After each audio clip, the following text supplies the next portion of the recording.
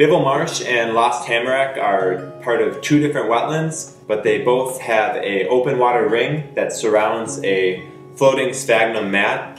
This mat will rise and fall with different water levels, and in the center they have a perched tamarack bog.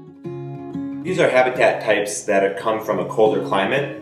When the glaciers moved northern species down into southern Wisconsin and northern Illinois, they hung on in these bog communities to present day.